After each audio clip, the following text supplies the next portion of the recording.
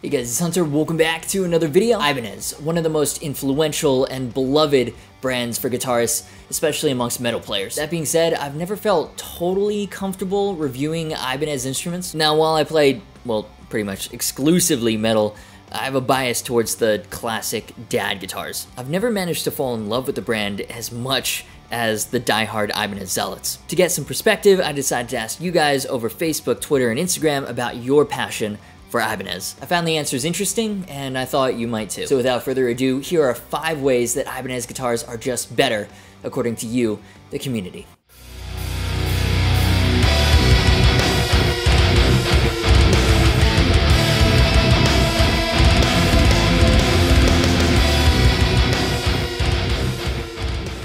Actually, Hunter from the future here. This is embarrassing, I can't count. You guys liked a lot about Ibanez. There's 6 points plus 2 honorable mentions that I felt didn't really go with the rest of the list.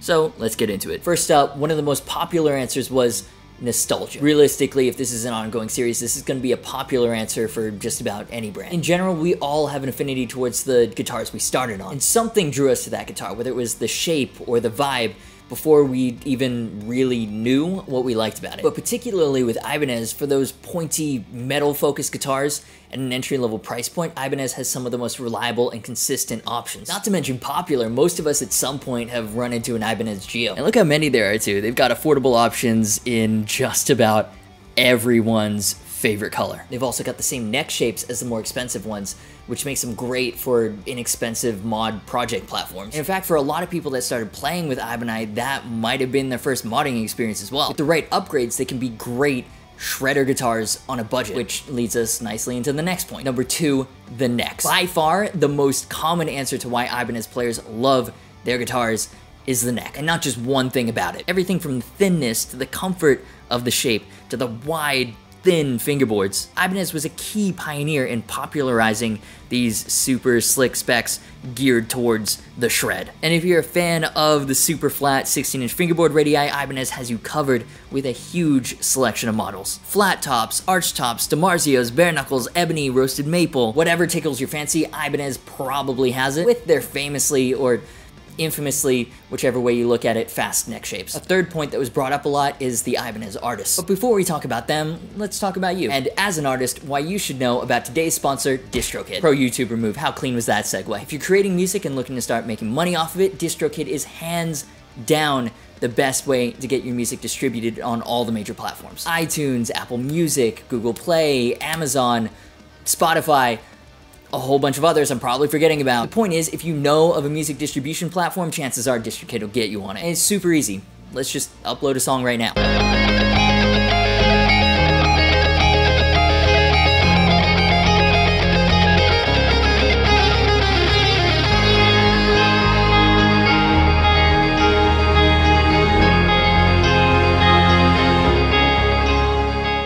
So I'm on my DistroKid page, I'm gonna click upload, just want it on Spotify, untick all this stuff, type in my name if it wasn't there already. I'm gonna misspell it for some reason, gonna try to fix that, and it's still misspelled, but I guess we'll get back to that later. Upload my album art, or I guess I get distracted first. I'm not really sure what I'm doing here. Usually this is a lot quicker process if you're actually concentrating on it. Oh, there we go, there it is. Select the genre from the drop-down menu, rock, and I don't know, I guess pop. Why not? Select the file, type in this shit, tick that shit, get distracted again. I really have no idea what I'm doing at this point. I'm back. I decided I wanted more stores. Finally realized the name is wrong, so I'm gonna fix that. Select additional services. Oh, this is cool. So you know how you can embed music into Instagram stories? So I'm just gonna make that available too. A bunch of other features like Content ID is also available here. I'm not really too concerned about it. I will clarify that's not an invitation for anyone to rip my stuff off. Just ask me. Take this shit, click upload, and we're done. And there's even a pre-sale page you can use to promote the single while it's processing. I do have the priority count, so processing is a little quicker for me, but it still generally doesn't take that long. And there we go. And look at that, I've already received an email from DistroKid telling me that we're Gucci. And making changes is super easy too, so now that I'm realizing that Instagram music is a thing, I'm just gonna go ahead and edit the other 2 that's up there, so that way I can embed them into stories as well. Easy as that. So huge thanks to DistroKid for sponsoring this video and supporting the channel. If you're an artist and you're looking to make money off your music, you should be using DistroKid. Pricing starts at just 20 bucks for unlimited uploads. You keep all your earnings, and if you use the link below, you can even get 7% off to get you started. And back to what makes Ibanez better, you guys pointed to the artists that use them to make their music. And it's no secret, Ibanez has a ton of very talented, very influential artists on its current and past artist roster. Steve Vai and Joe Satriani are two that are mentioned the most often, but also Monkey from Korn, Darren Malakian from System of a Down, Tim Henson and Scott LePage from Polyphia, Yvette Young from Covet, which, by the way, have you guys seen that green sparkled slime signature of hers? It's nuts. Now, maybe you're one of those people that's like, well, I would never play a brand just because someone else does. Well, maybe not. Maybe it's not the sole reason so many players choose to play Ibanez. But you can't deny that it's nice to know the guitar you play is made by the same brand that some of your favorite artists at that level trust for their professional needs. The fourth point you guys brought up are the aesthetics. As someone who just started paying closer attention to Ibanez recently, I wholeheartedly agree with this point. When it comes to finish options, Ibanez absolutely kill it. You got bright colors, burl tops. I mean, look at this Axion label RGA 61AL from last year.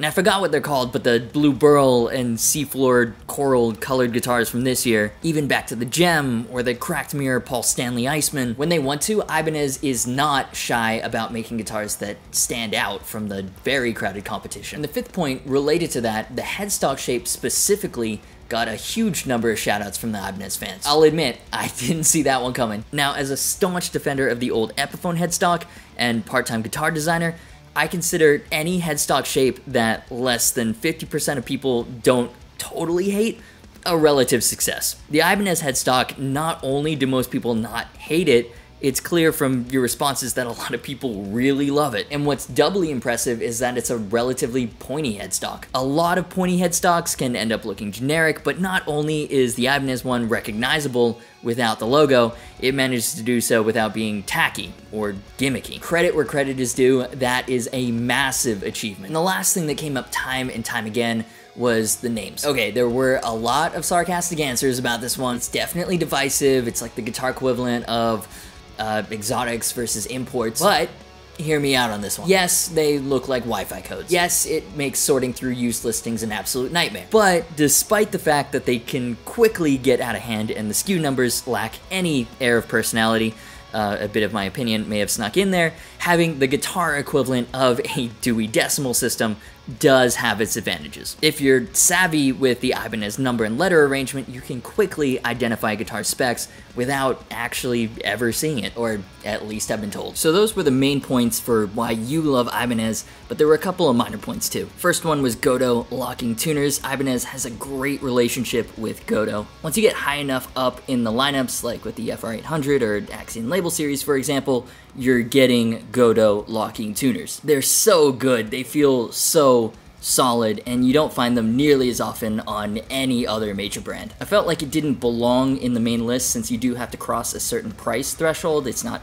applicable to their entire product range, but it is definitely something to love. And the second honorable mention is the number of options for extended range players. Ibanez has always been great with supporting the downtune boys, and in the past, they were basically one of the only shows in town if you wanted a decent number of choices for extended range. Not so much the case anymore. In recent years, ESPs stepped up their game, Solar's in there, Schecter has a buttload, but I still felt it was deserving of an honorable mention since we owe a lot to Ibanez for popularizing it for the mass market and pushing those other brands forward. And they've still got some of the coolest ones on the market. The purple Axion label I keep bringing up comes in 7-string form.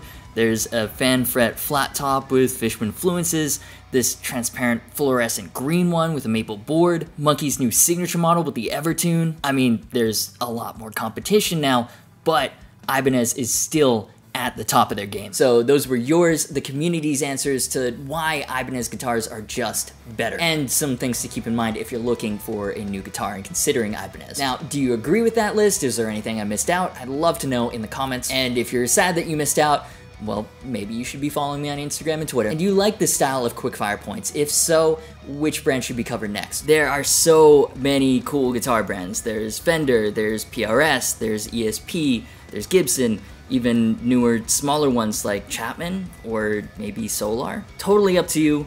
let me know. If I know one thing about guitarists, we like to talk about why we love our guitars. Leave your suggestions below. So if you enjoyed this video, do me a favor and hit the like button, maybe consider subscribing or even hitting that notification bell, that way you don't miss any future uploads. Or don't, you prick. Links to social media, merch, the Patreon community, and the Discord server are in the description. As always, thanks so much for watching. You've been awesome, and I'll see you for the next video.